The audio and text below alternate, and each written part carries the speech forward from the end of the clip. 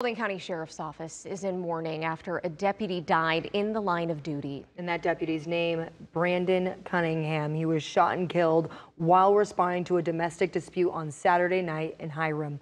Atlanta News First Blake Devine has been covering this story since the very beginning when we first learned about it last night. Now he's live outside of the house where this all happened.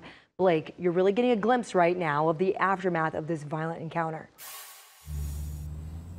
Tori and Carly, we're out here live in Hiram once again, where a deadly domestic dispute between a husband and wife left a deputy down after two Paulding County Sheriff's officers arrived on scene. They were met immediately with gunfire, and now you can see all the aftermath that unfolded. Bullet holes in the window, the roof ripped off, the garage and front door down. We now know that 30-year-old deputy Brandon Cunningham was killed, while the wife, who was in the domestic dispute, Kim Vu, was shot and transported to a nearby hospital. The suspect, Jimmy Atkins, then barricaded himself in the home for several hours as over 100 police officers and SWAT from all over the state of Georgia surrounded this scene. In the end, Atkins ended his own life with what appeared to be a self-inflicted gunshot wound.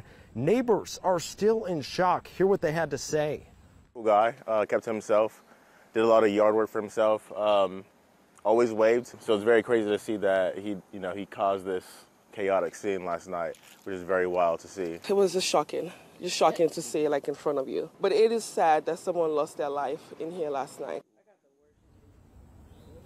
The wife, Kim, is still in stable condition at a nearby hospital, and the suspect's brother just got here at the home, and we're going to hear from him a little later tonight at 10. Keep in mind, this is the very first line of duty death for a Paulding County Sheriff's deputy in their entire history.